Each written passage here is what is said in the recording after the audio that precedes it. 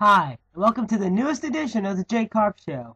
And today, we will talk about the NHL playoffs and all the upsets that have occurred.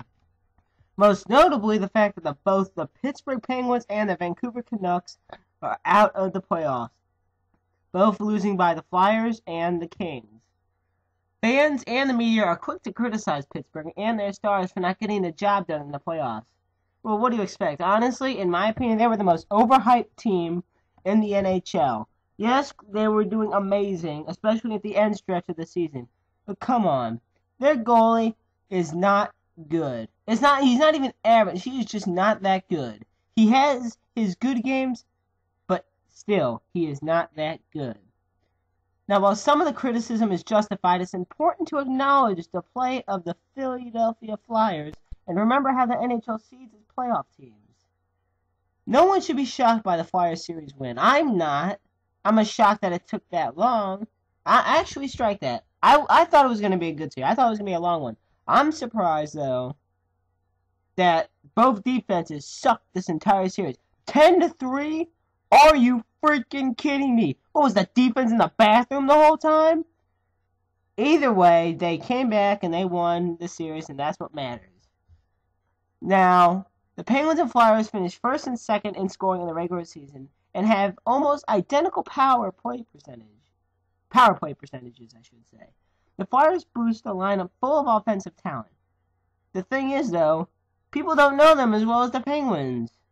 You got James Neal and Sidney Crosby and Marc-Andre Fleury. Yeah, that's the goalie, the one that's not good.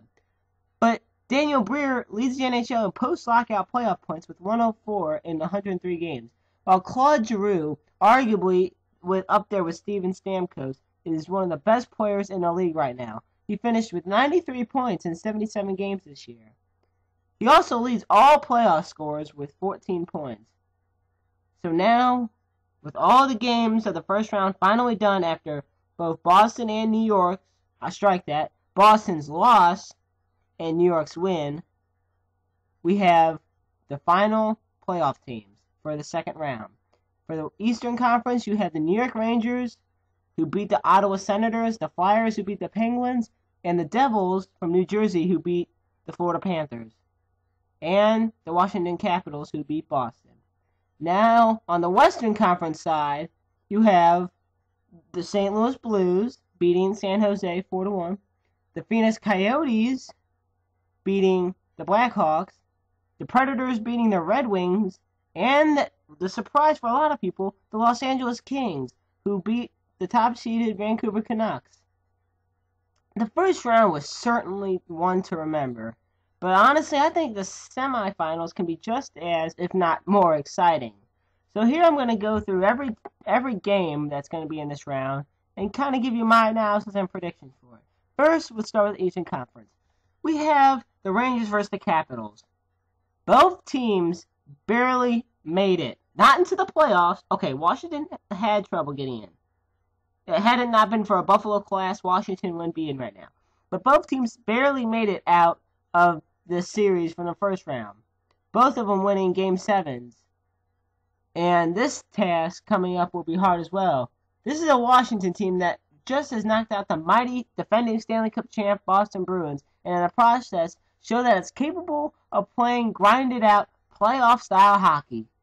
It also has a goaltender in Braden Holtby that's as good as anybody right now, not named Brian Elliott and Yaroslav Halak. And honestly, though, I think New York pulls this series out. I'm going with the Rangers. As for how many games, I can't really say. Honestly, they're not going to sweep. Maybe it'll be another Game 7. But either way, it's going to be an interesting series. The key for Rangers to win is to keep Ovechkin in check, something they haven't done in the playoffs before. They're going to have an excellent chance of winning if they do that. So I see the New York Rangers beating the Washington Capitals. Next, in a way, it's going to be an easy prediction for this one, but then again, you never know. It's the Philadelphia Flyers versus the New Jersey Devils. Okay, now before you all say, why would you pick the Devils over the Flyers? I'm not. I'm going to flat out say I am going with the Philadelphia Flyers. But don't underestimate this New Jersey Devils team. Personally, I think Martin Brodeur is better than Ilya Brizgalov. That's just my opinion. And the thing is, New Jersey offense is not as strong as Philly's. So Martin has a lot harder time, has a lot more work cut out for him. Now, Philly's offense propelled it into the second round. That series between Pittsburgh and Philly scored the most goals in a playoff series in the entire NHL history, actually. Now, I will say that Bryce was very good in Game 7, and if you're the Flyers, you're hoping that that's the start of a hot streak for the Russian netminder. New Jersey's big guns were kept relatively silent in the first round, and unless that changes, they will be in trouble. But like I said, the Flyers have Claude Giroux and Daniel Briere, and I just don't see New Jersey scoring enough goals to keep pace with the Flyers. So I'm going with Philadelphia. Here's one that for a lot of people is the hardest one to pick. The St. Louis Blues and the Los Angeles Kings. Now, before I say something about the Blues, I'm going to say this is a Kings team that is far better than they finished in the standings. And they showed that during a triumphant series victory over the President's Trophy winning Vancouver Canucks, which proves that the curse lives on for teams winning the President's Trophy. LA's physical style is a lot for opposing teams to handle, and in my opinion, they're better equipped on offense than the Blues. They also have one of the top 5 goalies in the league in Jonathan Quick. However, the Blues have 2 of the top 5 goalies in the league. Their names, Brian Elliott, Yaroslav Halak. The Blues are a very good defensive team on their own right, and I think they've got more than enough talent to push this best-of-7 series to the brink. I see it as a low-scoring series, because despite their amazing goalies, the offense of both teams is not that strong. Now, as for my prediction, I see the Blues getting the best of the Kings. Not easy, but it'll take a lot of work harder than they've ever had to before. But I see the Blues pulling it off because Quick is the only good goalie on Philly. Blues have 2, and they're both going to get days off, days on. They're going to get plenty of rest. Quick, he won't. And plus, the Blues, in my opinion, have a better defensive team than the Kings. So I'm going with the St. Louis Blues. Now the final one, and this one actually looks like a pretty, how would I look at? Pretty high-scoring series. Maybe. This team has everything you look for in a cup contender. And this is the Nashville Predators. And they will be facing Mike Smith and the Phoenix Coyotes. Phoenix showed a lot of heart in beating the Blackhawks, and thank God they did. And Mike Smith continues to be a nightmare. He will stop whatever is shot at him, most of the time. And he'll be tough to beat, but then again, the Predators have just stormed into this playoff. They beat the Detroit Red Wings in 5 games. And I know you're saying, oh wow, only 5 games. In that case, it's a lot. It's a lot to say, a lot to praise about that team.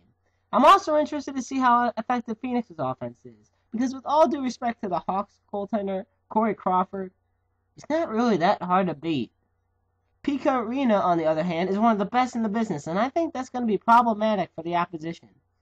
Can Mike Smith match him save for save? I don't think so, but we will find out. Honestly, I see Nashville's offensive maneuvers overwhelming Mike Smith and the Coyotes. So for my final rundown of my predictions, I got the Rangers and the Flyers for the Eastern Conference, and I got the Blues and the Predators in the Western. Those are my predictions, and I'm sticking to them. And I'll just say this. Before we go, I have one more thing to say. In Game 7 of the Boston-Washington series, one of the African-American players on the Capitals scored the winning goal. In a way, it was kind of a luck shot, but either way, he still did good. But after that, Boston fans began dropping N-bombs on Twitter and other social media networks. Boston, go the hell up. Seriously, just because the Red Sox suck and the Bruins got bombed out of the playoffs doesn't mean you have to go all racism on them. The guy is a good player, and there's not a lot of African-American hockey players in the NHL. And I'm glad he got that goal. It means something to him. But seriously, there's something between being a diehard fan and just a crazy piece of crap.